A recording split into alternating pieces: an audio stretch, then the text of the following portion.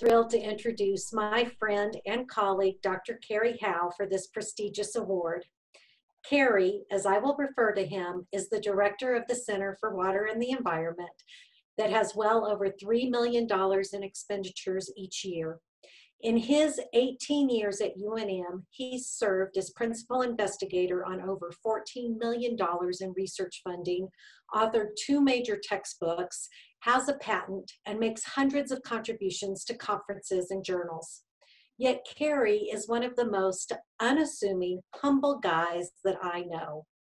He may have a bit of a Clark Kent Superman thing going on. He appears to be an ordinary engineer with his frayed khakis and button-down shirt, but when he's not in the classroom, he's out saving the world. Even as we learn about water on other planets, the fact remains that managing and cleaning our water is vital to our very existence on this planet. And just like in superhero movies, the enemy becomes more sophisticated.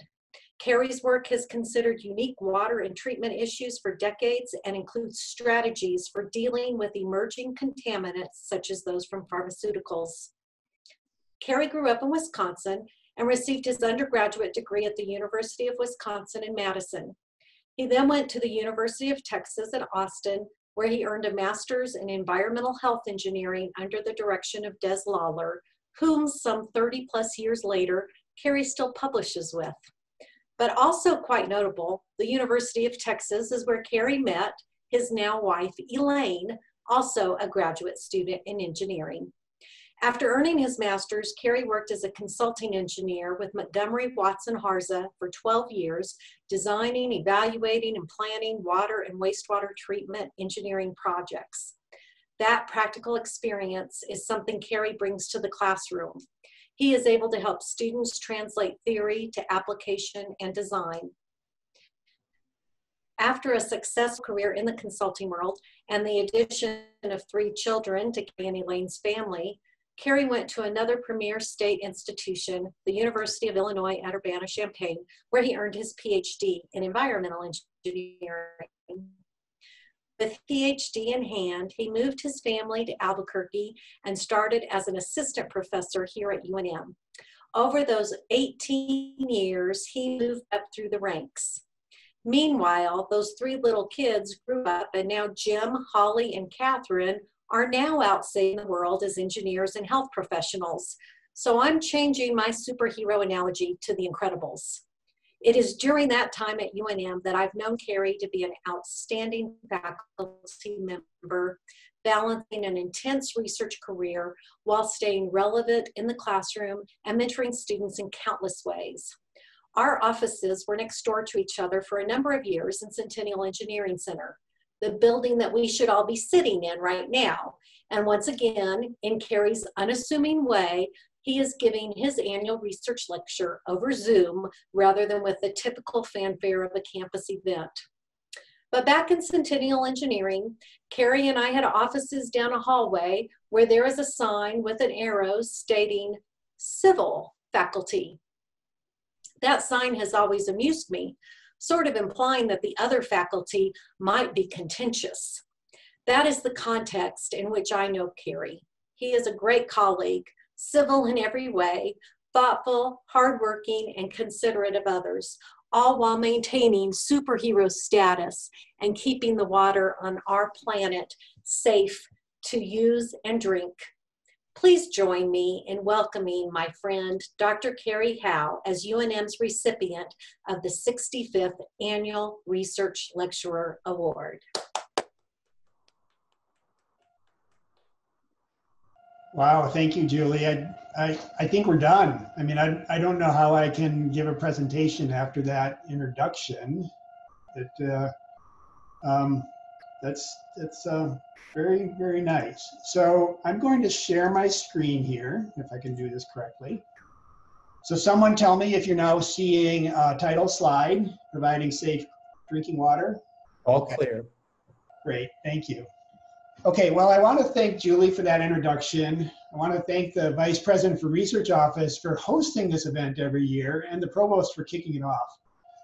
Edel for nominating me, and really everyone at UNM for bestowing this honor on me. When UNM announced this award publicly a few weeks ago, I happened to be on a conference call with Barbara McCready, who won this award 2 years ago. And she congratulated me and then suggested that one thing to do to do the presentation properly was to show some slides of baby animals, because everyone likes baby animals. And that seemed like a good idea. And then later that day, I got an email from the person who won it last year, and he also suggested some slides of baby animals. So I am going to start with a baby animal. And this presentation is about our drinking water. And obviously animals can just go to any stream or lake and drink directly out of the water. But if we were to do that, we would get sick. And so we need to have a different strategy, a different approach to how we approach our drinking water. And of course, I've made this presentation about recycling wastewater. So this is the other appropriate animal picture that we'll go with. Julie mentioned the Center for Water and the Environment. I want to take just a couple minutes to talk a little bit more about this center before I start on my actual presentation. The Center for Water and the Environment, we started 6 or 7 years ago now, and it's got a number of major themes within the center. We focus on doing research related to watersheds, and the idea that our water supply comes from mountainous areas, and those mountainous areas are under a variety of threats from drought and climate change and forest fires. And so there's a major research effort within our center on how those factors are changing our water supply, and more importantly, what we as engineers can do to preserve the water supply as the environment is changing. A second major theme is treatment technologies, and that consists of biologically based treatment technologies and membrane treatment technologies.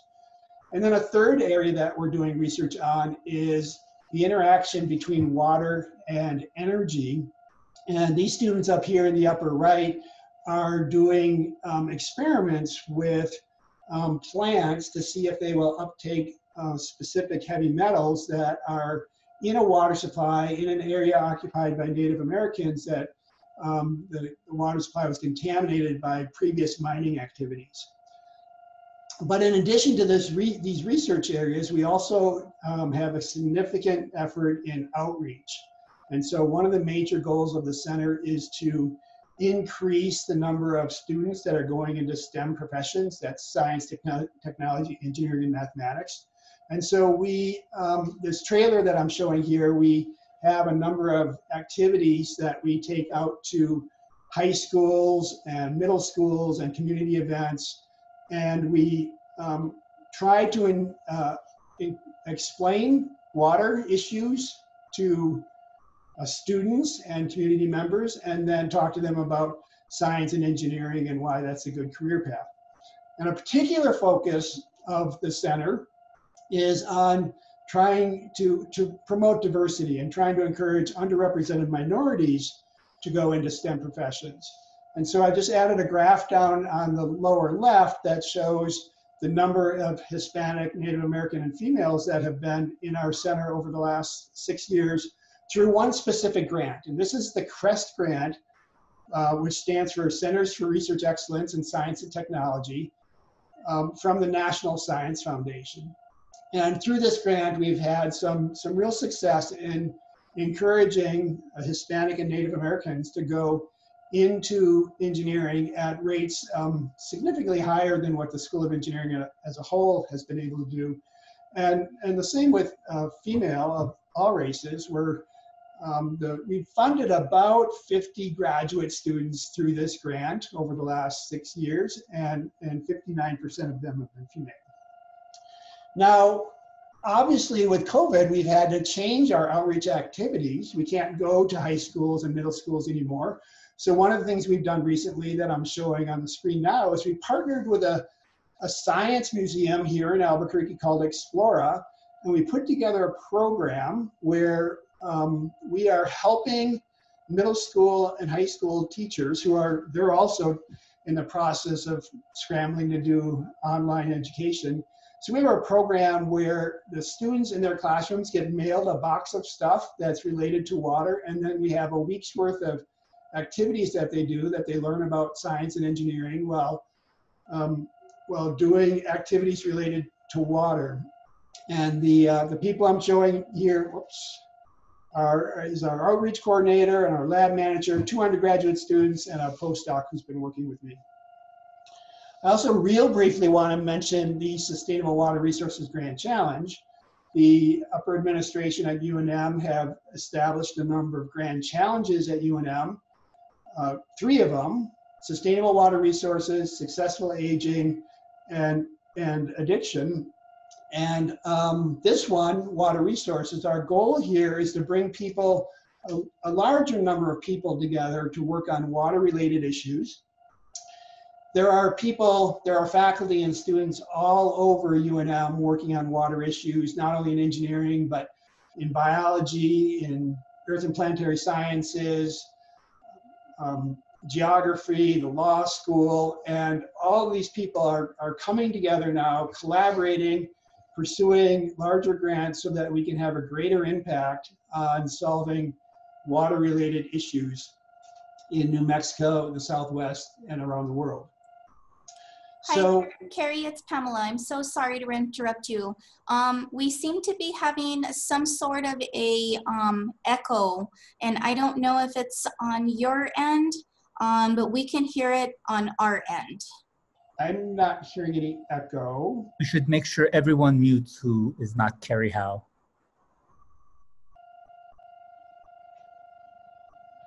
Is that better? We can, No. yeah, I can still hear it. It's, I'm not sure. Is there a way for the host to mute everybody and then unmute me? Let's see. Bear with me one moment here. Let me just make sure. You're the only one that's muted now, other than Pamela. That's unmuted, other than Pamela speaking. Yeah. Do you hear it, Grace? Okay, guys, let me help you as an electrical engineer. So, Carrie, can you move your computer a little bit or your position slightly? It may help. It may have to do with your mic. Okay.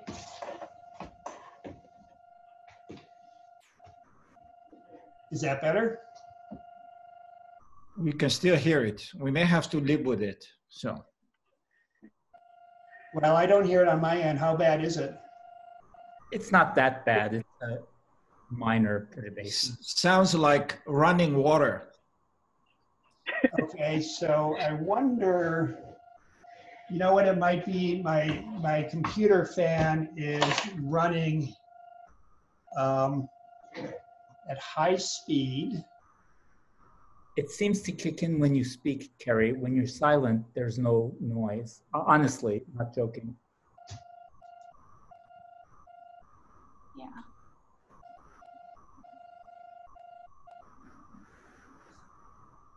You know what I can do? I am going to switch and put some headphones on.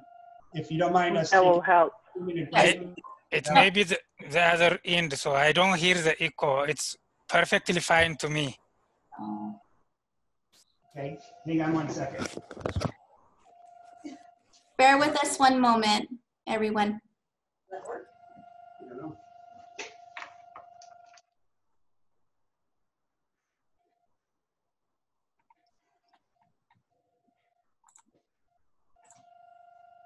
Now I would need to change my.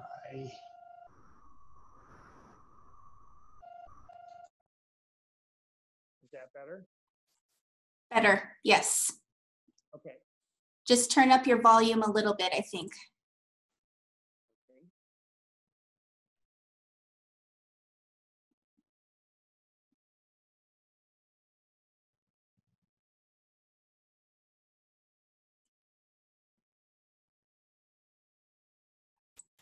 I don't think I have control over my volume, but you can turn up. There.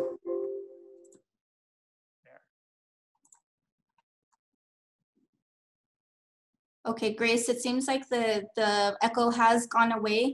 Now it sounds like the volume is just a little bit low. Can you hear okay? He's not speaking. Okay. Carrie. Yeah, how is that right now? Is that better, Grace? Yeah, it's a little bit low, but it sounds better. At least the echo is not there. Carrie, check the volume on the computer, please. I've got mine turned up. I think this is good enough. Yeah, this is fine, I think. Okay. Okay, thank you so much, everyone. Thank you.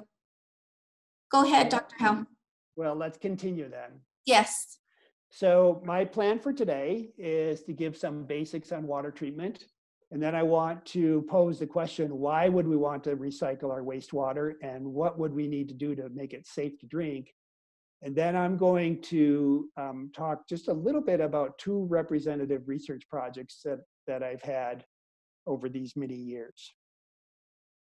So first, a little bit about water treatment. I'm going to start with a little bit of history. So the initial connection between water and disease was identified. It was established back in 1854. There was a doctor in London, Dr. John Snow, who established this connection. And so back in the day, even though there were cities, larger cities around the world, there wasn't very good sanitation, and people would just basically dump their human waste out into the street. It would run into the gutters and then run into the rivers. And cities were plagued by outbreaks of cholera and typhoid on a pretty regular basis. And these outbreaks would just run through the city and devastate things. And Dr. Snow, at one point, there was an outbreak of cholera occurring in London, and he started identifying where every case of it was occurring and came to realize that everyone who had cholera had gotten water from the same well. And so he became convinced that that well was actually the source of the cholera. And he went to the city leaders and told them what he had found and asked them to lock the handle on the well. This was a public well out in the street, and so people couldn't get water from it. And the epidemic ended. The cholera epidemic ended as soon as they locked access to that well. And so it became really clear that water was a way of transmitting disease. Now, during this time, various communities had some treatment. There were communities, some, not very many, that had filtration systems, what was called slow sand filtration. And these systems were typically put in place more for aesthetics than anything else. So if they were taking water from a fairly turbid river or a fairly polluted river, and they wanted to make it taste or smell a little better, they would add this slow sand filtration system. Well, then a couple of decades later, there was two cities in Germany, one immediately downstream of another one, where one of the cities had a filtration system and the other one didn't. And again, there was a cholera outbreak, and the city that did not have filtration was just devastated by cholera. The city that had filtration, no one got sick. And so it became evident that filtration not only improved the aesthetics of the water, but could actually take out whatever it was that was in the water that was causing disease. And at this point, they were just now starting to understand the germ theory of disease and how bacteria causes disease. So a couple of decades later, the first continuous chlorination system in water supply in the United States. This was in Jersey City in 1908. And so we now had a system where filtration and chlorination were two key aspects of water filtration. And over that whole time, the focus really of water treatment was on pathogens. These are the microorganisms that cause disease. And so for the first, say, 100 years of history of water treatment. The focus was entirely on controlling pathogens. And this was very effective in eliminating outbreaks of cholera and typhoid, to the extent that the Centers for Disease Control call water chlorination and treatment one of the 10 greatest public health achievements of the 20th century. Well, so after that, say starting in the 30s or 40s, we started seeing a change in our society with the advent of chemicals. And chemical companies were creating all kinds of wonderful new products, fertilizers that would let us grow more crops, pesticides that would protect our food against bugs and pests, and waterproof fabrics and plastics for all kinds of home products, Teflon for nonstick pans, fire retardants, mosquito repellents, antibiotics, all kinds of pharmaceuticals. And so all of these things were being introduced in our society, which was really increasing the standard of living, the comfort that people had. And chemistry was really considered this wonderful new thing that was making our lives better. But in those early days, in the 40s and the 50s, we weren't very good. We didn't really have a plan for controlling the discharge of chemicals into the environment. And so at the same time we were getting all these wonderful new products, we were also inadvertently polluting our water supplies. And then another big event in 1974, there was a discovery that this chlorination that we had been doing for the last 70 years actually caused harmful byproducts in water. That when chlorine was added to water that contained natural organic matter, a chemical reaction happened that actually created chemicals in the water that could even cause cancer. And so now we had this idea that we've been chlorinating water for 70 years, and there's actually, not only does that take care of cholera and typhoid, but it actually causes some harm in the water. And so now we have all kinds of water pollution from chemicals. So we've got algal blooms that occur because of excess nutrients, excess fertilizers that run into water supply. This picture down here is the Animas River in southwestern Colorado after a mine spill, and of course all kinds of pollution here.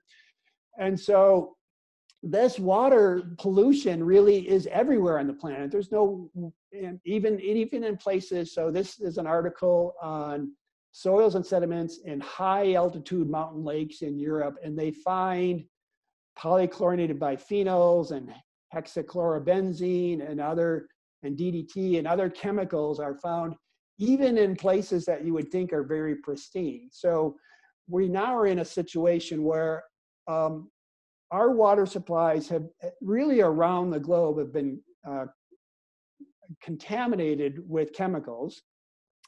And so we still have this focus, this emphasis on pathogens as part of water supply, but overlaying on top of that over the last, say, 50 years, we now have an additional emphasis on removing chemicals. So we need to remove pathogens. We also need to remove chemicals. Pathogens cause an immediate or an acute effect. And so if I drink water with E. coli in it today, I'm going to be vomiting and have diarrhea tonight. So we need constant protection. The slightest failure of a treatment system could cause a problem with pathogens. We reduce chemicals to very low levels, and we actually target to bring them down not only any kind of acute effect, but also to have them at concentrations below that which will cause any long-term or chronic effect, which, if you were to drink that water for 70 years, there'd be a possible lifetime cancer risk. We keep the concentrations of chemicals below that level. And so we need different strategies for water treatment if we're doing chemicals. And a brief exceedance of a maximum contaminant level for a chemical may not have the same negative effect as a brief exceedance for pathogens. And of course, we also need to continue to consider the aesthetics of the water.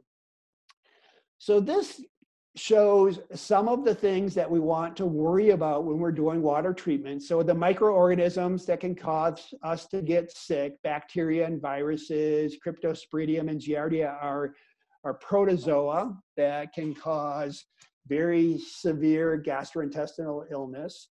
So we need to remove those. We've got some naturally occurring inorganic matter. So iron and manganese and arsenic, these can actually be naturally occurring inorganic chemicals that we would want to remove from water. Natural organic matter, so algae and dead leaves and the degradation products of those things. There's also human caused inorganics like nitrate from fertilizers, and human-caused organics like synthetic organics, pesticides, fertilizers, pharmaceuticals, solvents, and things like that. Then we've got chemicals or materials that we actually add during the water treatment process, or chemicals that are formed during the treatment process, so disinfection byproducts. The lead that we had in Flint, Michigan a few years ago was due to contact of the water with plumbing materials in the distribution system. The water did not have any lead in it when it left the water treatment plant. It picked up the lead in the plumbing in people's houses. And so we have to worry about what materials are in contact with the water, and that's the materials in the water treatment plants, the materials out in the distribution system.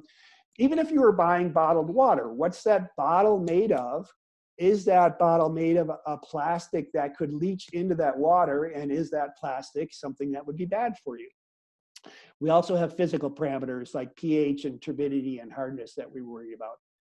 So one of the main things I want to say about this slide is there's all these different things that we need to worry about in water treatment, and all of these have different properties. And so the technologies that we would use to remove bacteria are different than the technologies we would use to remove pesticides or solvents or algae or different things like that. And so what we need to do as a water treatment engineer is figure out what are the properties of each one of these things that are in our water, and how do we exploit the differences between the properties of that particular contaminant and the properties of water, and design a treatment process that will exploit those properties so we can send the contaminants one way and the water molecules the other way. And so, for instance, with something like bacteria, the property we might exploit is size. If it's bigger than a water molecule, maybe we can filter it out. There's other things on this list that we can't filter out because they're the same size as water molecules. So this is a general schematic of how we might think about water treatment. So on the left here, I've got a mixture of all kinds of things that might be in water. And the blue dots are water molecules. Then I've got bugs and natural organics and synthetic organics, sediments, inorganics. And these are all in the water together. And I'm going to pass that water through some kind of barrier. And maybe I add a chemical or something else. Maybe it's powdered activated carbon. I add something to the water, and that barrier is going to remove some things. And so in this case, I've got a barrier that's removing bacteria and sediments and some of the natural organic matter. So now I've got some of those things out of the water, and maybe I need to go through another barrier that's going to remove another one of the constituents in the water. And then maybe another barrier that's going to remove additional things. And then if I added something like powdered activated carbon, maybe that would come out in another barrier along with the synthetic organics and some more of the natural organics. So we use this multi-barrier approach with multiple treatment technologies in water treatment. And some of the things I want to point out is that sometimes we need more than one barrier to get a certain contaminant out. So I've got some natural organic matter coming out through the first barrier and some more coming out with the third. So sometimes we've got technologies that remove multiple things. Sometimes we have technologies that are focused on one thing. Sometimes we need more than one technology to completely remove something. And sometimes we even have things that remain in the water. So I'm showing a couple of inorganics in the water here. It's more than just water molecules. but maybe that's calcium or something that's good for us. So we don't need to worry about removing it. So we don't end up removing everything to the lowest possible concentration or to below detection limits in water treatment. We remove things until it's at safe concentrations. So here's just a number of different treatment technologies that we might use in water treatment. And we wouldn't be using all of these in any given plant, but we pick and choose among the available technologies based on the specific water contaminants that we have in any given supply. So sedimentation will help remove sediments and things that are, we can exploit size and density, and if we have, say, dirt particles, they'll settle to the bottom of this. Rapid granular filtration, we can add a chemical that makes dirt stick to the filter media. Disinfection, I talked about a little bit already, so we can kill microorganisms by adding a disinfectant like chlorine. Reverse osmosis is a technology that's focused on removing dissolved matter. So with this technology, I can remove or separate species, constituents in the water that are the same size as water molecules, but have different properties. So maybe they're charged, or maybe they're got some other property that I can exploit and send the water through a membrane so that the water molecules go through and the dissolved species do not. Membrane filtration, another type of filtration for removing particles. Carbon adsorption, this is something where hydrophobic compounds will stick to the carbon and be removed from the water. Advanced oxidation, we do a chemical oxidation. So lots of different technologies available to us.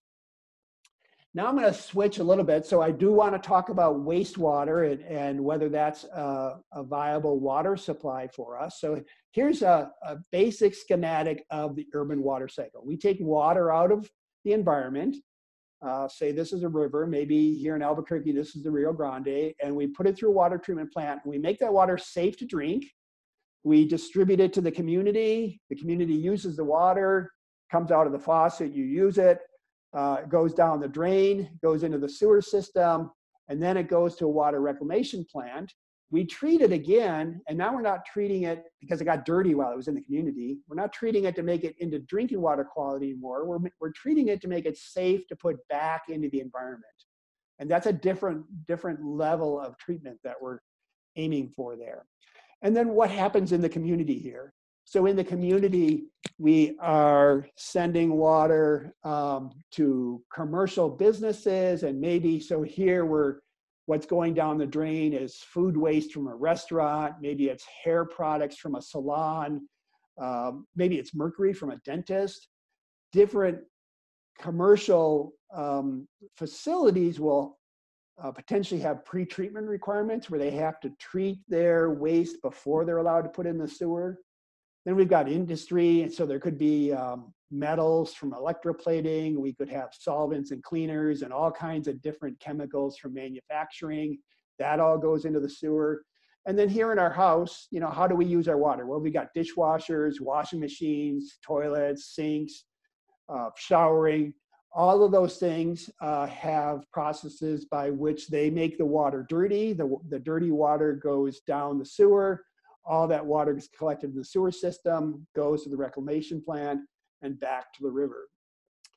So we have this cycle. We take water out of the environment, we put it back into the environment, we clean it up before we put it back into the environment. And these wastewater plants are very effective at making the water safe to put back into the environment. The goals there is we don't want to harm the fish, we don't want to harm aquatic life, we want to make the water safe to swim in. The wastewater reclamation plants do that very well, but they're not necessarily designed to make the water of drinking quality.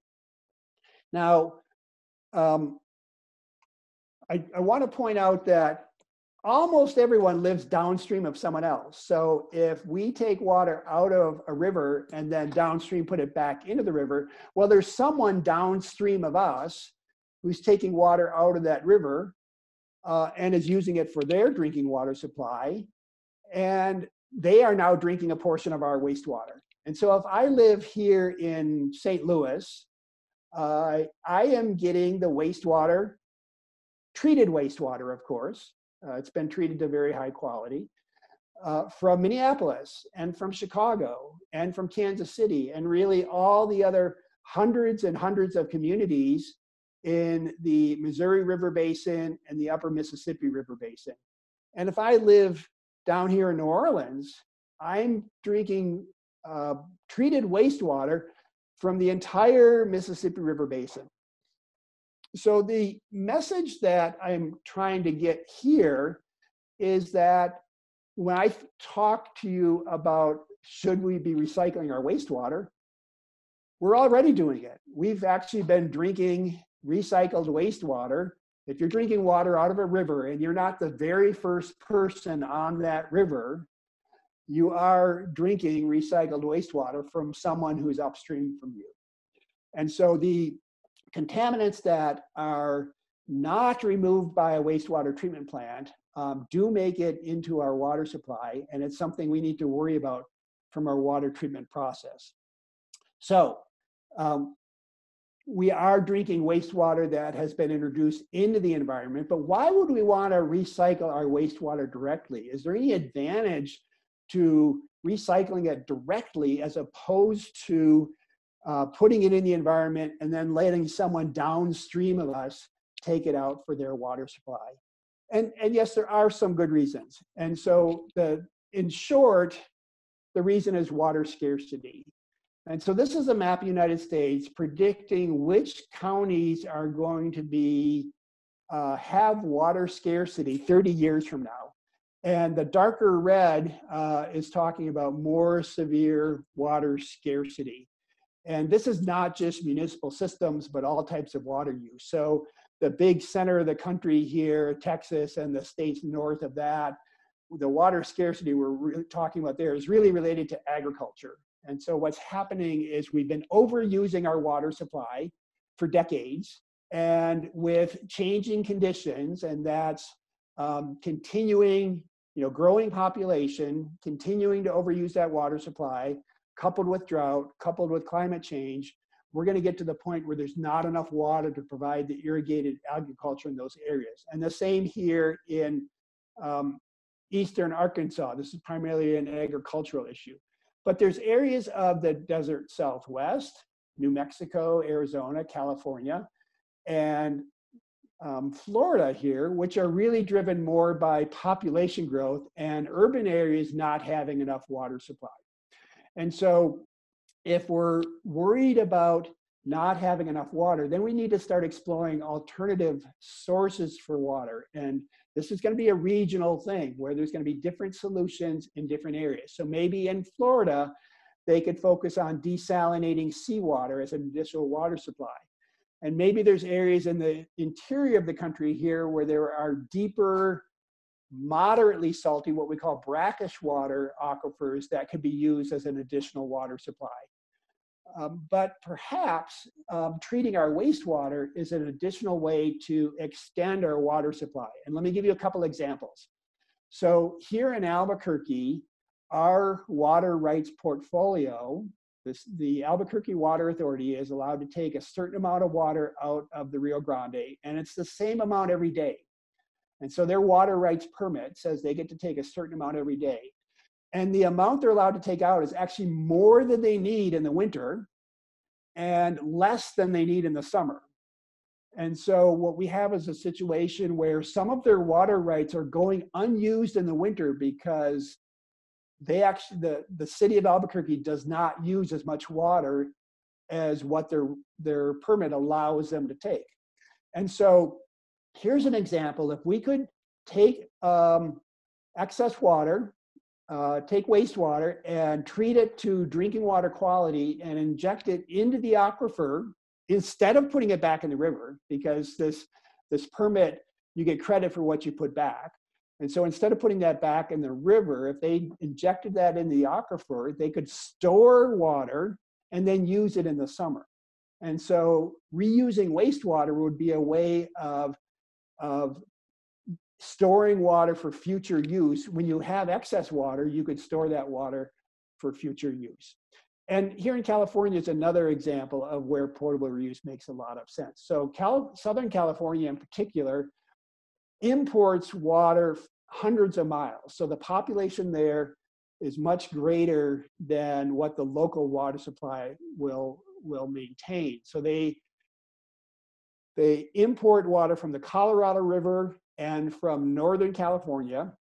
The water gets used in the community, then goes to the wastewater treatment plant, and then it's discharged into the Pacific Ocean. So basically they're importing water hundreds of miles, using it once, cleaning it up and putting it in the Pacific Ocean.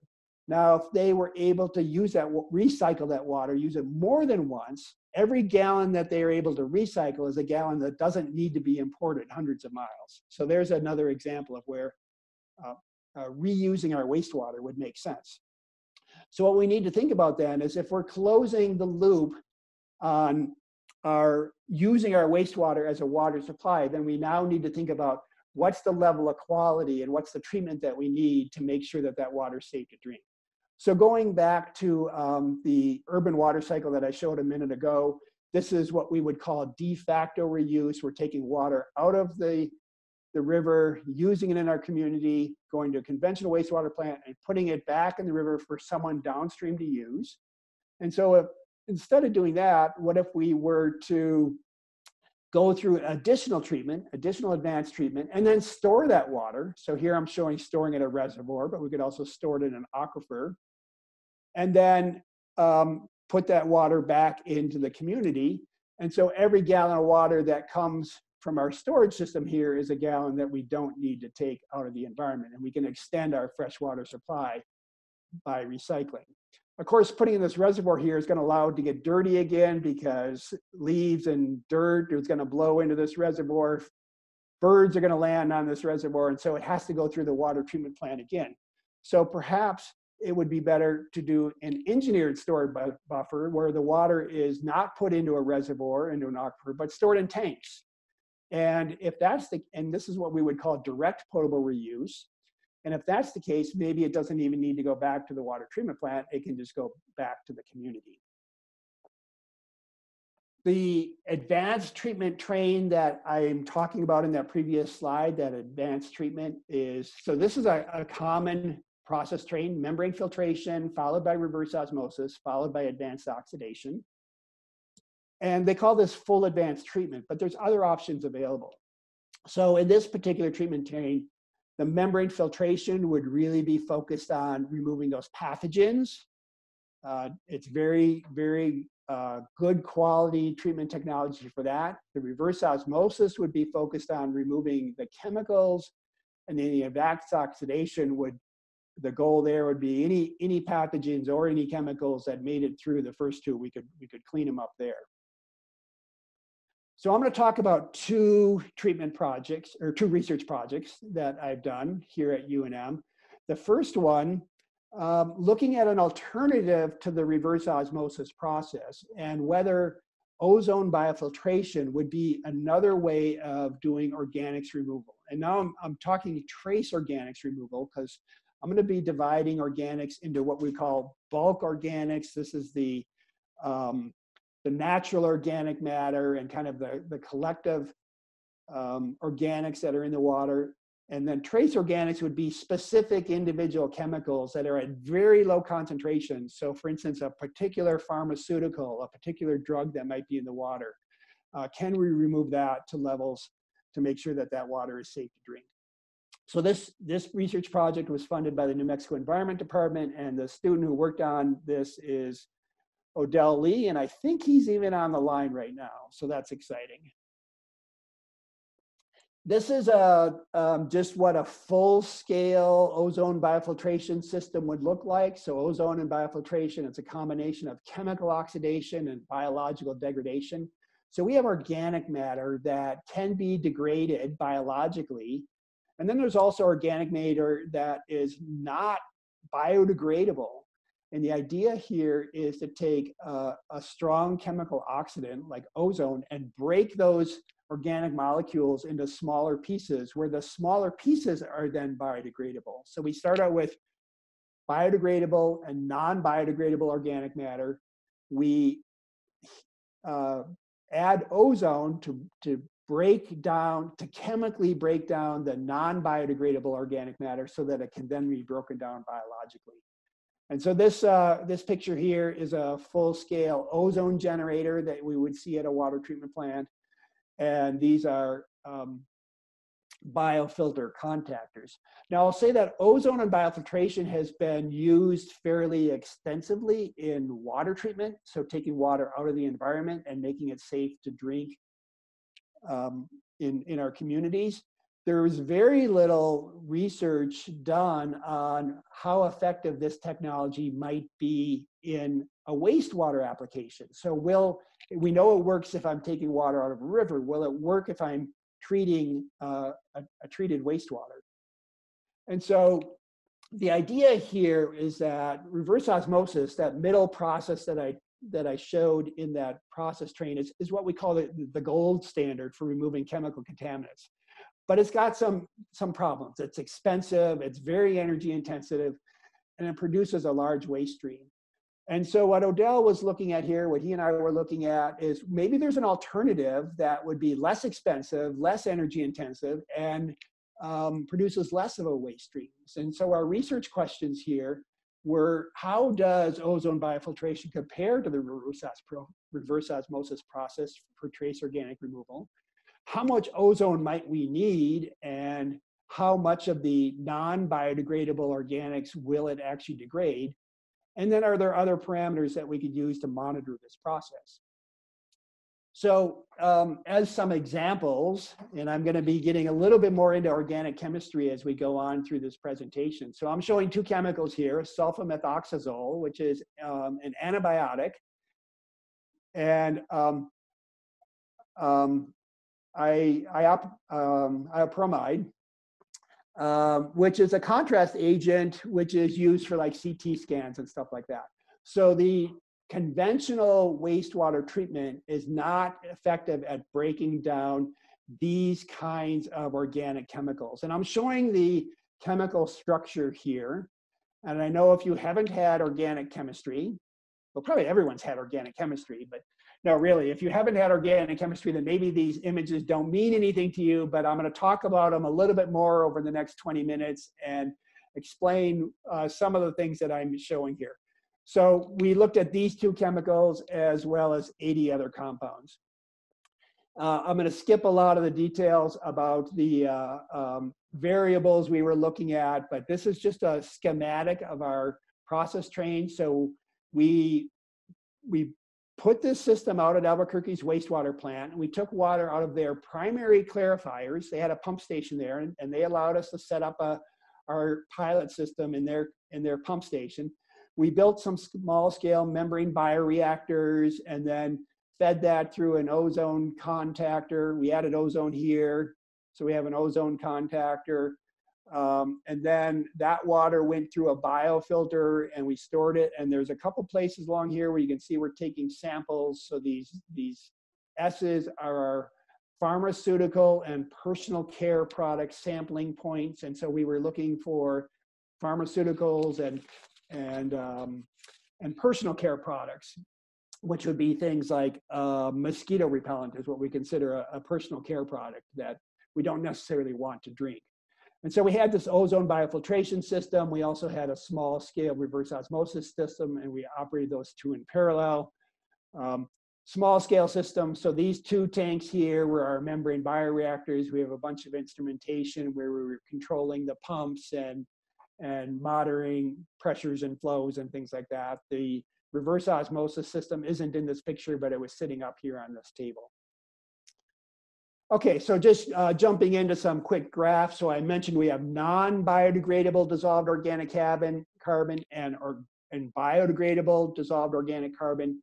And so here, this particular result, we were exploring how ozone dose affects the portion of the bulk organic carbon that's not biodegradable. And what we saw is that as consistent with our hypothesis that the ozone would break down some of those organic molecules and reduce the non-biodegradable fraction and then actually increase the biodegradable fraction of this organic matter.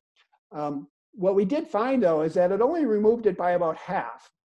So we only were able to degrade about half of the non-biodegradable organic matter.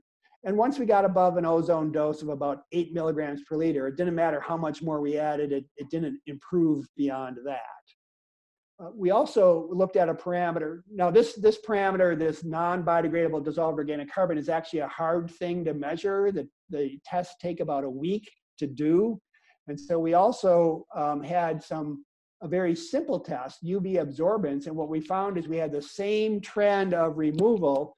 And so here was a surrogate parameter that we could use, that we could relate to the organic matter. And you could see by the time we got to about 8 milligrams per liter, no more removal of the UV absorbance. So this was a very simple, easy parameter. You can actually measure this continuously online. And so this would be a parameter that you could use to control the process if you were going to do ozone biofiltration, rather than going out and measuring this non-biodegradable dissolved organic carbon, which is very hard to do. You can measure a UV absorbance to monitor the process. Now I'm skipping a lot of details, but getting into the removal of the trace organics, we looked at about 80 compounds, and we ended up looking at 3 different ozone doses. So 2 milligrams per liter, 4 milligrams per liter, and 8 milligrams per liter of ozone, followed by the biofilter.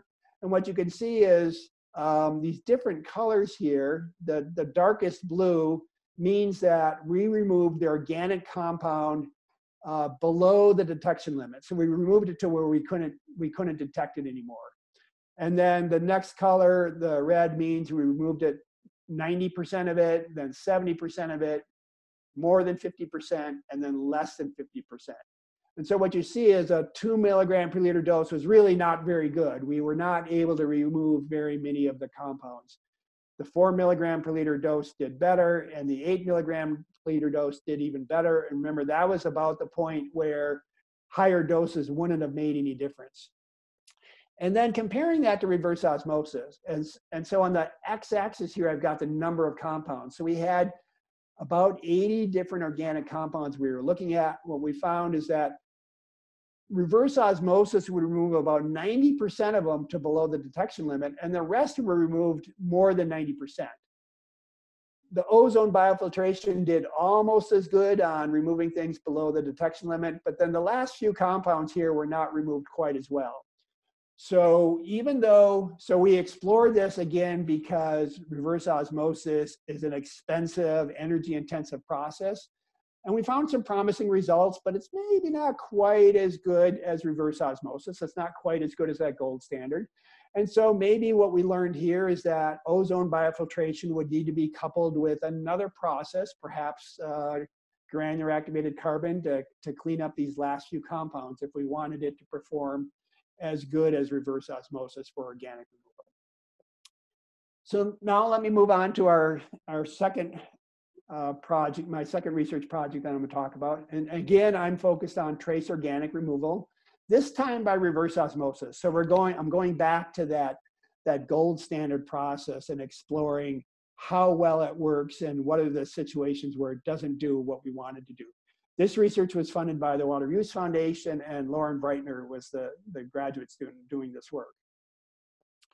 So the issue here is that even though reverse osmosis, we do kind of consider that the gold standard for removing chemical contaminants, there are some things it doesn't remove. That are poorly removed, and it's not really clear why. So there's some general trends that people in the profession understand about reverse osmosis. So things like molecular weight. The bigger the chemical, the better it should be removed by reverse osmosis.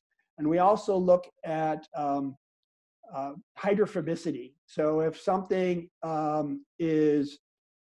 likes to be in water, then maybe it's easier to pass through the membrane than something that doesn't like to be in the water. But there are all kinds of chemicals that just don't follow these trends that we expect to see, and it's not been clear why they don't follow these trends. So sometimes there's a fairly big chemical that gets poorly removed by reverse osmosis. So we had a hypothesis that maybe the functional chemistry of a molecule affects its removal. So we were exploring that question. How does functional chemistry affect removal? We also wanted to explore different membrane products. So reverse osmosis is a commercially available technology. There's a bunch of different companies that make reverse osmosis membranes for different purposes. And do they all work the same, or are there some that are better than others?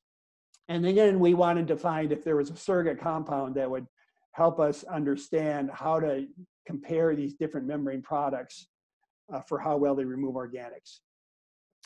So I showed a picture of a reverse osmosis system before. It was these big long tubes. This is what the reverse osmosis membrane module actually looks like. It's a module. It's about 8 inches in diameter and about 40 inches long. And inside this element right here is rolled up membrane. And the membrane is a polymeric material. It's about as thick as paper. And there's actually hundreds of square feet of membrane material rolled up in this tube. And the idea is we put the contaminated water in through the end of this tube under high pressure. The water has to flow through that membrane, and the water molecules go through, and ideally the contaminants don't. And so we now have a stream of clean water coming out and a stream of contaminated water coming out. So I know I've got engineers in the audience, so I needed to at least show some equations to make them happy. And so I just want to explain a little bit more about how reverse osmosis works. And so in a previous slide, I had blue dots that showed water molecules, and I've got that again here. And now I've got some red dots that I'm showing as solutes. So these are ions or molecules that are dissolved in the water. And you can see they're the same size as the water molecule. So I'm not going to be able to remove them just by filtering them by size or something like that. So what's happening in a reverse osmosis membrane is I've got a dense material where the water is actually just going to permeate through this. Picture a porous ceramic pot where the water just kind of weeps through the material. That's what's happening here. And there's two things that are controlling the separation of the contaminants from the water. There's the partitioning, and so this is how much of the species goes in. So if the water had a high partitioning coefficient, we would have a lot of water molecules in this material. If I had a low partitioning coefficient, so for instance, if the contaminant had a low partition coefficient, I would have a low number of contaminant molecules. So there's one question is how many can get into the material? And then the second question is how fast they move across. And how fast they move across is the kinetics, which is controlled by diffusion. And so what I want is a situation where water has a high partition coefficient and a high rate of diffusion. So that means lots of water molecules are entering the material and moving across quickly. The contaminants, not very many of them enter, and they diffuse across slowly. And so what we see on the downstream or the permeant side of the membrane is now clean water, because there's much more water coming through that membrane than other. And then so the engineers in the audience can focus on the equations and see what's going on there too. Okay, so the question that we want to ask is, how does the functional chemistry of a particular contaminant affect how much it can get into the membrane material and then how fast it can go across? And so here we have an experimental system. Lauren had to build this system. We have a feed tank down here and a feed pump. I had this from previous projects, but it hadn't been used for a couple of years, so we had to tear down the pump head and rebuild it, and that's always lots of fun. Behind this blue panel here, we have our membrane system, and we had 5 different membranes in here at a time. Ultimately, we looked at 8 different membrane products and 73 different organics. 3 different test pressures, and some other variables that I'm not going to get into. From the organics, we took a different approach here. So since we were trying to explore functional chemistry, I wanted to, essentially what we're trying to do here is look at things atom by atom, what's happening.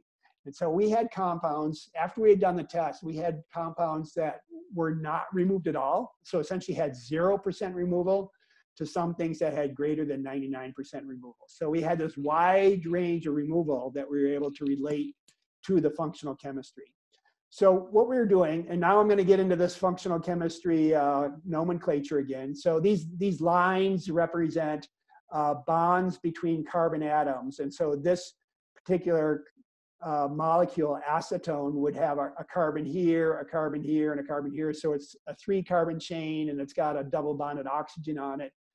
And so these 73 organics we were looking at here, we looked at in a very systematic way.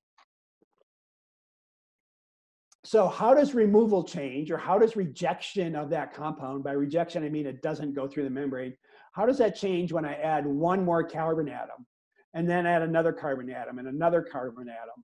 And so very systematically looking at small changes to molecules and how that will affect rejection. Or for instance, here I've got isopropyl alcohol. Isopropyl alcohol looks just like acetone, except it's got a hydroxyl group instead of the double bonded oxygen. So acetone is what you've got in your fingernail polish. Isopropyl alcohol, you might have that in your cabinet at home for disinfecting surfaces and stuff like that. Here I've got methyl isobutyl ketone. Methyl isobutyl ketone looks exactly like a 2-hexanone, except this is a chain of 6 carbons. This also has 6 carbons, but instead of the last carbon being on the end, we've moved it up 1 position. So it's got a little bit different in terms of its structure, but actually the same molecular formula. Then we had things like chloroethane and chloroethene. So again, these 2 molecules look virtually identical, except this one's got a double bond carbon where this one has a single bond carbon. And here we have benzene. Benzene is in gasoline. It's in your fuel. So is toluene. So here I've got a benzene molecule. What happens when I add just a single methyl group onto a benzene? How is that going to change how it goes through our RO membrane? Or instead of a methyl group, I'm going to add a chlorine group for chlorine benzene. Or what happens when I add 2 chlorine groups? And so we made these very specific stepwise changes in the molecules. And then I ran it through our experimental system to see how rejection changed. And now I've got a bunch of slides that show those results. So here I've got 3 chemicals where the only difference between these is the carbon chain is longer. So this is dichloroethylene, dichloropropene, and dichlorobutene. So 2 carbons, 3 carbons, 4 carbons. And as we add more carbons, the removal of this compound, or the rejection of it through the membrane, went up. And this is exactly what we would expect. So here, this top number is the molecular weight. As the compound got bigger, it was rejected by the membrane better. And so this follows the trends that everyone in the profession would expect to see. So this is not unusual. Here we've done the same thing. So I'm starting with a benzene, and then add 1 methyl group, and then 2 methyl groups, and then 3 methyl groups. So again, I'm just making the molecule bigger by going from benzene to toluene to xylene to trimethylbenzene. And you can see the molecular weight gets bigger, and the rejection or the removal goes up. And again, this is what we would expect, that the bigger it is, the harder it is to get into the membrane material, and the slower it's going to diffuse across. And so we're going to have better rejection. So this follows the trends that people expect. Now, let's look at some other things that are a little bit more unusual. So here I've got chlorobenzene and toluene. So these 2 molecules are identical, except this has a methyl group where this one has a chlorine group. The chlorinated compound is actually higher molecular weight, because chlorine has a higher molecular weight than a carbon. And so if you were to give these 2 compounds to a reverse osmosis engineer, he'd say, oh, the chlorobenzene should be rejected better because it's got a higher molecular weight. And actually we see lower rejection here. So this starts to explain some of the things that don't follow the trends that we've been confused about in this field. And so these two are the same thing. Here I've got 2 chlorines and 2 methyls, and the same thing. The one with the chlorines has lower rejection than the one with the 2 methyls. So what we're finding is that by virtue of having a chlorine on this, the chlorine is either allowing it to get into the membrane at a higher concentration or to diffuse faster, or both, as a virtue of the chemistry there, even though it's, technically it's a bigger molecule. The lower numbers on here have to do with the hydrophobicity of molecules, and I'm going to avoid getting into that with this audience. So here's branching. So look at the molecular weight of these two. They both have a molecular weight of 100. So this is two, from a chemical formula point of view, this is 2 identical molecules. And so the conventional wisdom was, well, these should be rejected the same amount. What we see is the branched compound, so the one that has the carbon not on the end. So instead of a straight chain of 6 carbons, I take the last carbon off and I stick it on a branch here. That actually gets higher rejection. And we saw that that trend over and over again, that if we had a branched compound, it would get higher rejection than if we had a linear compound. Structural isomers. So look at these 3 compounds here. So these are 3 different formulas of dichlorobenzene. I've got 1,4-dichlorobenzene, which means the 2 chlorines are opposite each other. 1,3-dichlorobenzene, which means they're on two carbons that are separated by 1 carbon, and then 1,2-dichlorobenzene, which means it's on 2 adjacent carbons. Again, the same molecular weight for all 3 compounds. So these have the same chemical formula, but different rejection, and dramatically different rejection. So here we've got about 50% rejection for the 1,4-dichlorobenzene, and up around 80% rejection for the 1,2-dichlorobenzene. Oops. And same thing. So here I've got 4 chlorotoluene, so a chlorine and a methyl group across from each other, and a chlorine and a methyl group adjacent to each other. And when the substituents are adjacent to each other, we get higher rejection. So now we're starting to discover some structural aspects of molecules that affect how well they're removed by reverse osmosis. This was a big trend. So here's the acetone and the isopropyl alcohol. So again, 2 molecules that look almost identical, except this has an OH and this just has a double bonded oxygen. Very similar molecular weights, dramatically different rejection or removal. So you can see a double bonded oxygen is going to give you lower rejection than if you have a hydroxyl group. And then let's look at some carbon-carbon double bonds. So I've got a number of compounds here. I'll take them in sets of 2. So here's dichloropropene and dichloropropane. So this is an alkane. This is an alkene. The only difference is a single double bond. Again, very similar molecular weights, and a very big difference in rejection. So this double bond here is helping this compound get into the membrane and diffuse across faster. We see that again with trichloroethylene and trichloroethane, and with tetrachloroethene and tetrachloroethane, that adding the double bond made much lower rejection. So double bonded compounds are going to go through reverse osmosis much faster, much better than a single bonded compound. So just to summarize, some of the factors that are increasing our rejection is increasing carbon length, increasing number of substituents, branching, if the substituents are close together, if we have methyl or hydroxyl groups. And things that are going to make it worse is things like halogens and carbonyl groups, double bonded carbons, and aromatics. And so going back to these 2 compounds that I looked at when I was looking at the ozone biofiltration, I can now look at this compound and say, oh, this has some double bonded oxygens here. This is going to be harder to remove with reverse osmosis. And here's an aromatic ring. And so what our goal is to be able to look at this structure beyond just the size of the compound, beyond its molecular weight, beyond its hydrophobicity, and understand what are the individual atoms and their structural characteristics that are going to help them pass through an RO membrane. So here I've got some of those double bonded oxygens.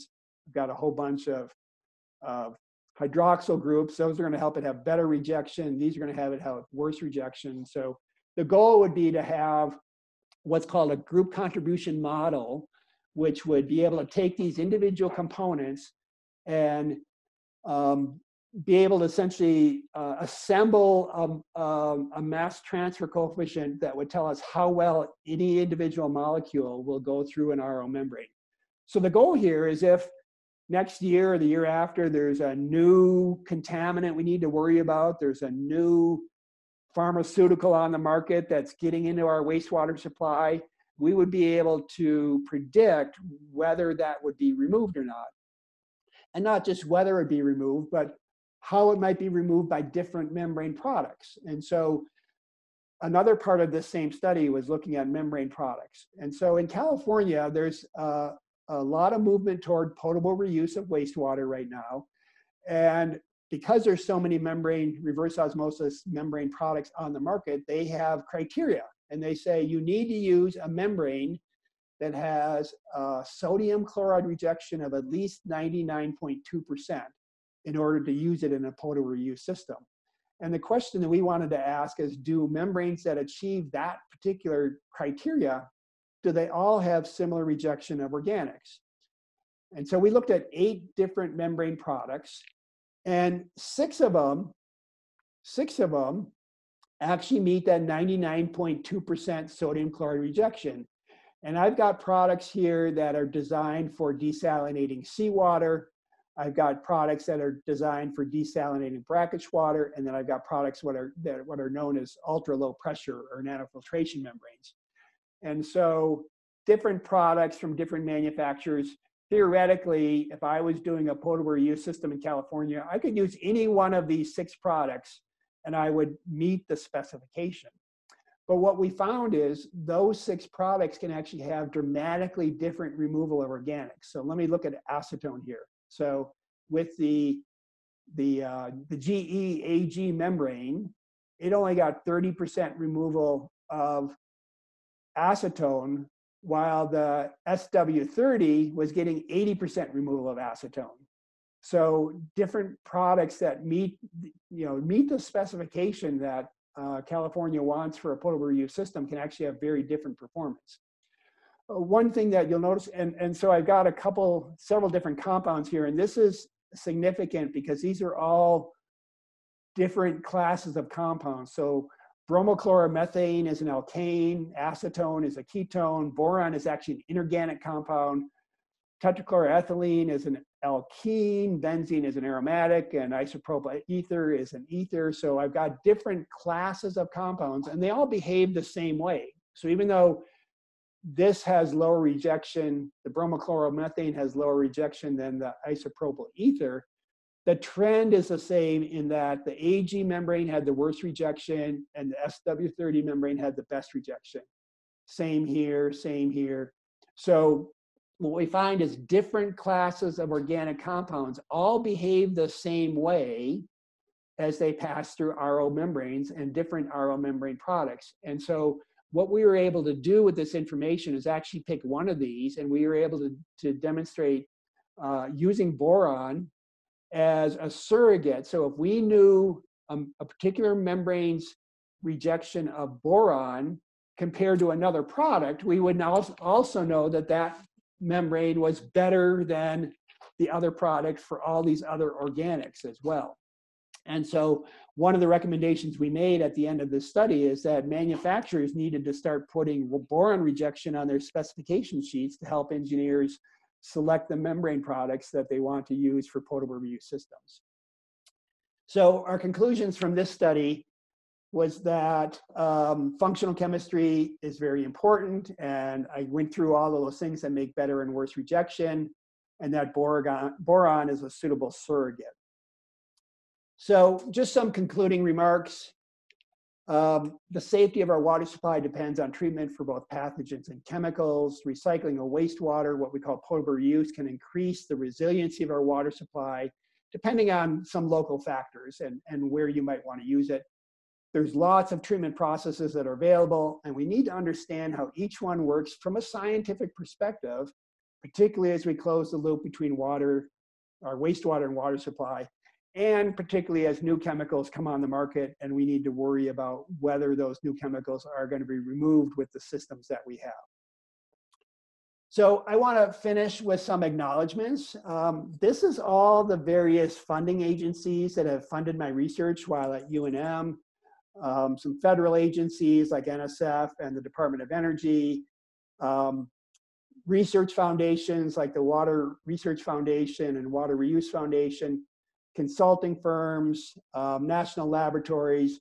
I've got a couple of projects here, actually the DOE project and these two projects over here that were funded by nuclear operating companies had to do with entirely different treatment processes. This had to do with waste streams from coal-fired power plants in the DOE case and waste stream or cooling water in the primary loop of a nuclear power plant and treatment issues associated with that in these cases.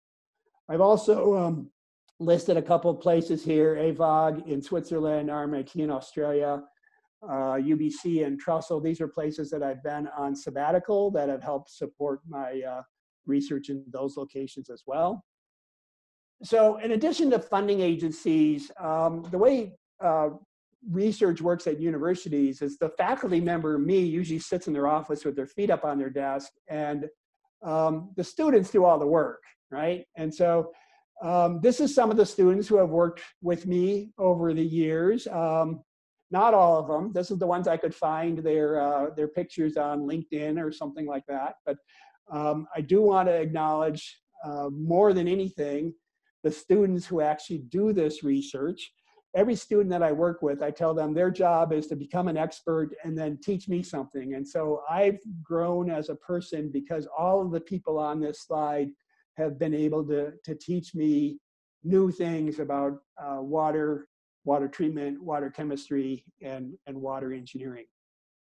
And beyond our students, we've got colleagues that are important. So the colleagues I work with at UNM, I've learned so much from them. The colleagues that I worked with when I was in consulting, particularly, I want to acknowledge these people, Rhodes, George, Dave, and John. These are my co-authors on the 2 textbooks that I worked on.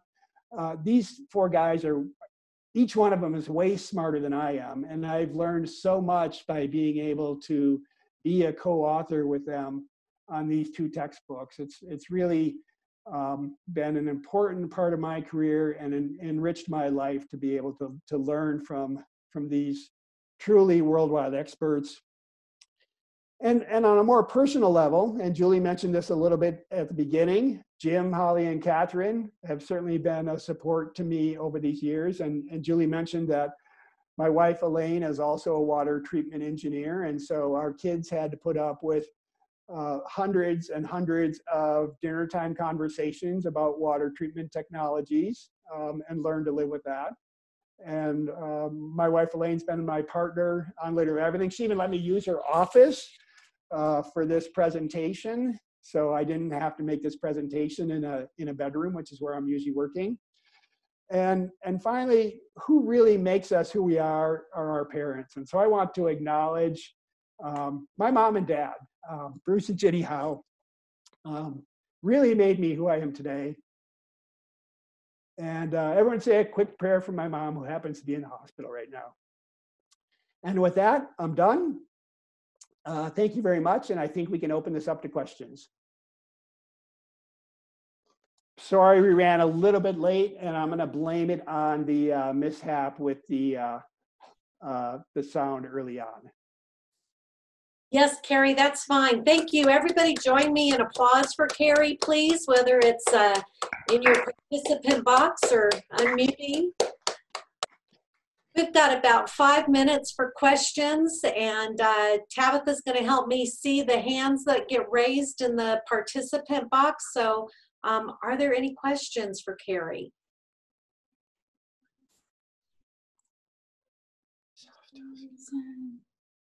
Oh, Christos. All right, Carrie, very nice. I'm very proud of you, your family, and your parents. Good job.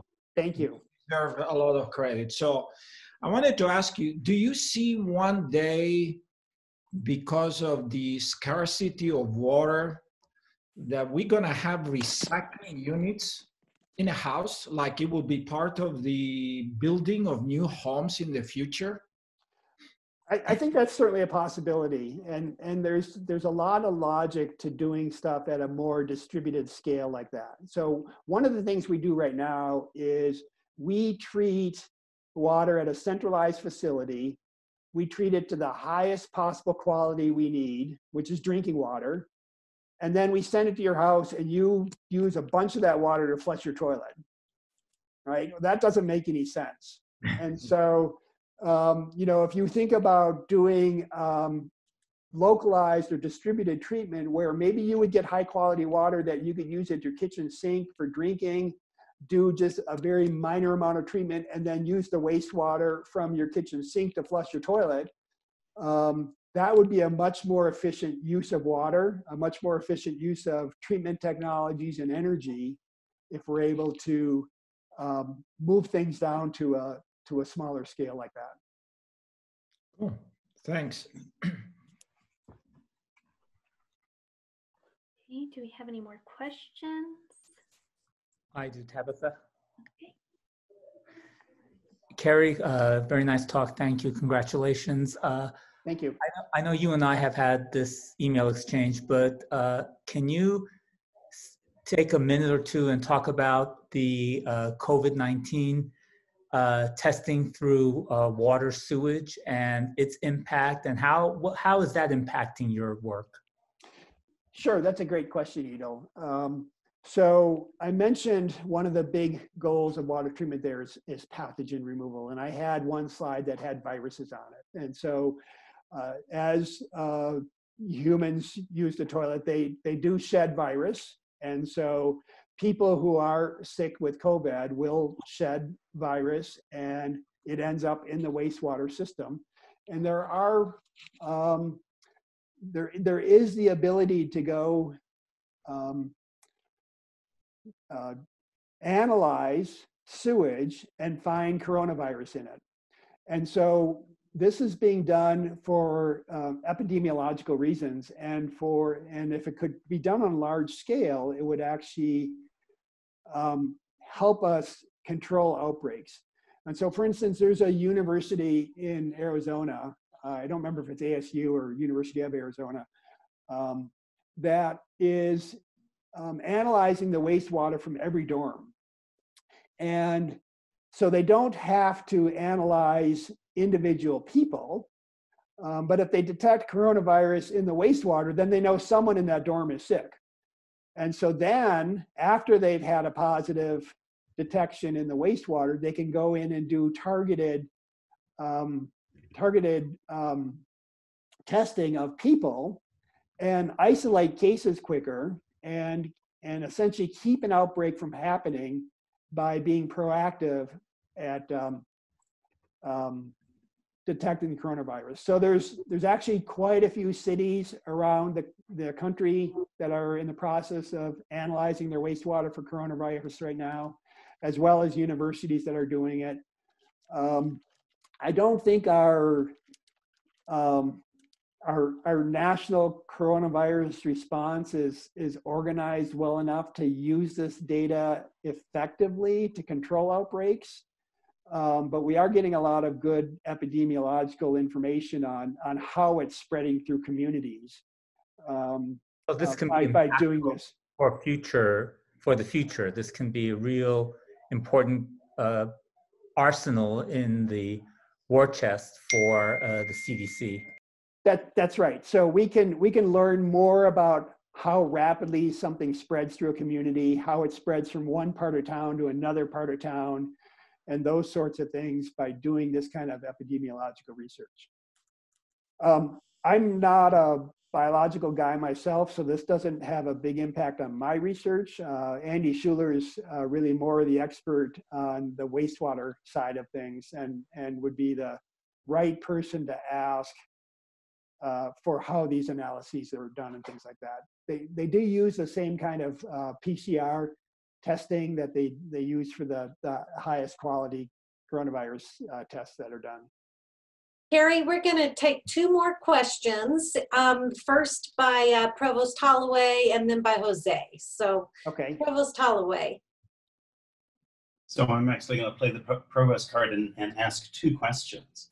Carrie, one, can you show us your award? I can. I think Gabrielle was going to ask for this later. Ah, okay. Here it well, is. I got here ahead of him. Yeah, well, you have that right.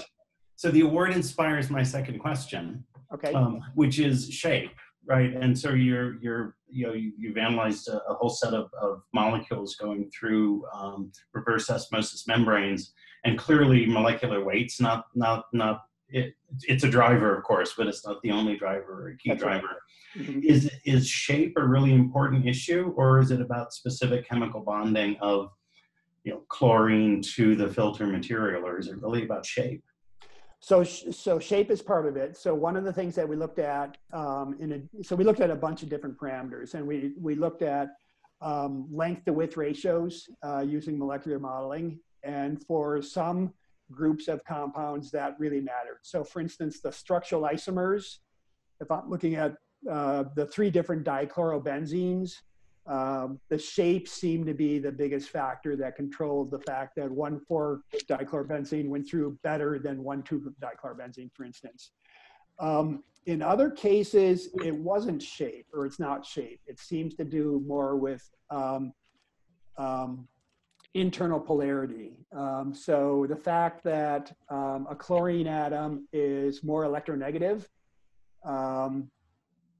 seems to have a more important factor, and I think it has to do with that partitioning into the membrane as opposed to the shape part of it.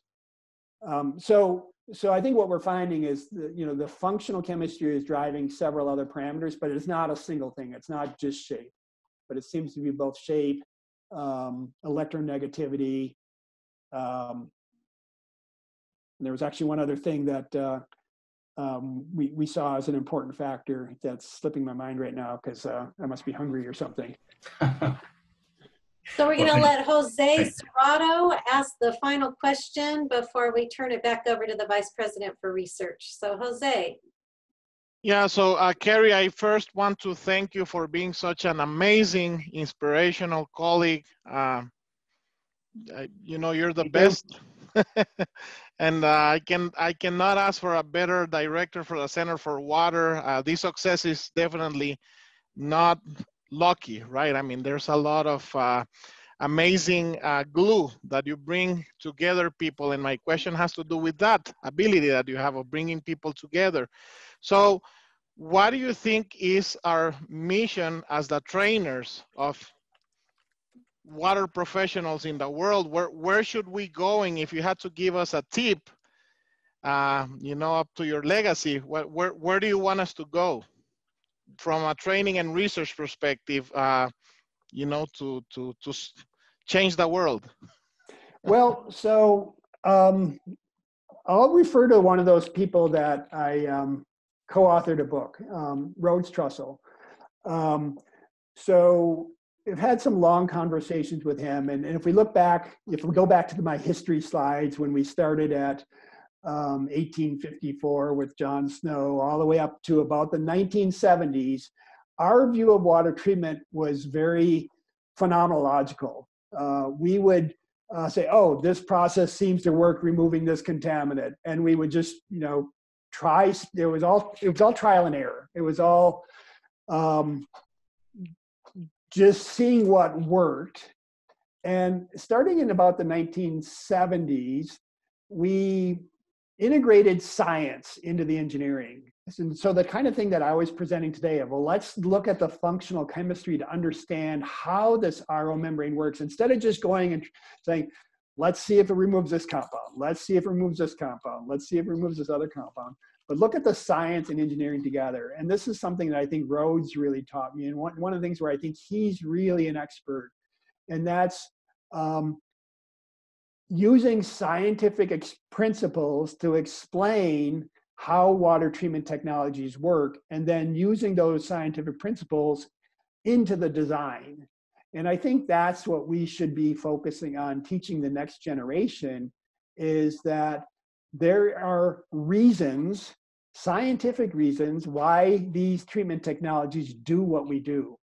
And as long as we can get to a better point of understanding why, scientifically, why they do what we do, why they do what they do, we will be better off. We will be better design engineers if we understand the underlying fundamental science behind these processes. So we gotta keep the science and engineering together. Okay, thank you, Dr. Howe. If anybody has any additional questions, we're running kind of low on time. I will provide my email in the chat, and I will make sure that Carrie gets those questions. Now I will turn it over to the Vice President for Research, Gabriel Lopez.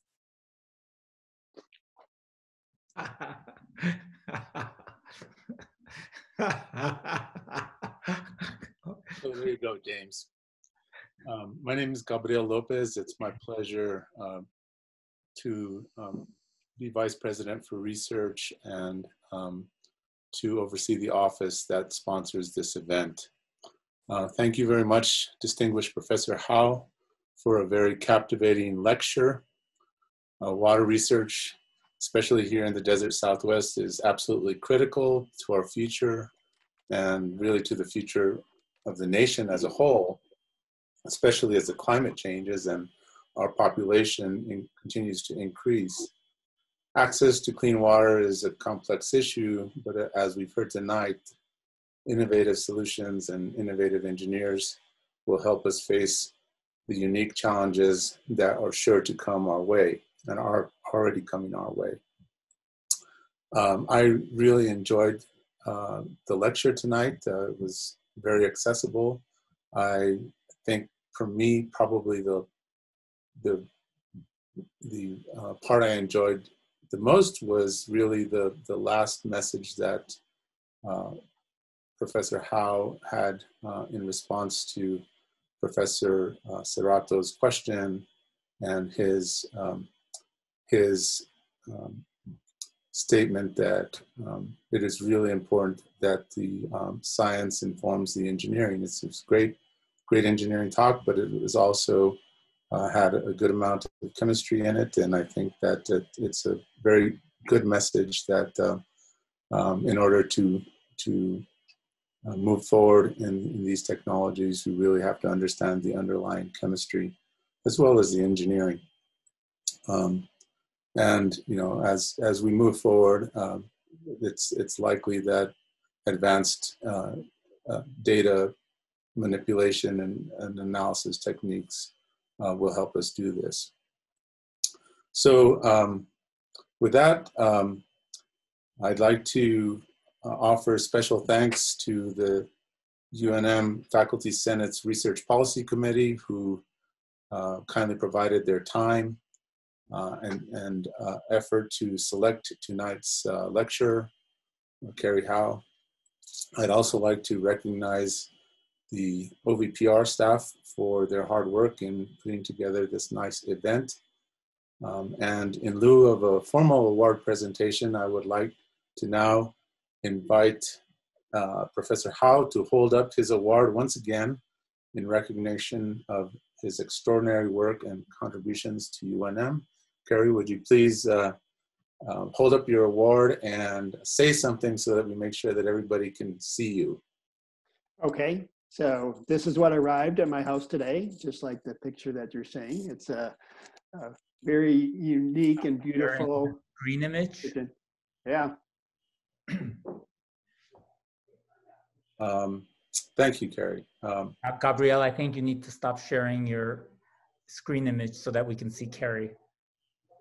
I thought it should have worked, but I will stop sharing. There Okay. you go. Okay, so to say it again, here's the award. Thank you, everyone. I really am honored to receive this award from UNM.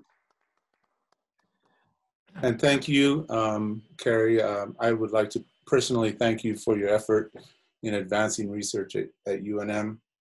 And I also like to offer my best wishes for the speedy recovery of your mother. Thank you. Thank you all for attending tonight's lecture and joining us in honoring Professor Howe. At this point, before we all sign off, I'd like to invite everybody to unmute and really give Carrie a round of applause. So please unmute. Yay! Don't be shy. Show us you're still there. Thank you all. Have a good evening and have a safe Halloween weekend. Good night. Thank you, Gabrielle. Goodbye, everyone. Thanks very Good much. job, Carrie. Yeah, great job. Thank you. Congratulations, Carrie. Go have a beer. Great idea.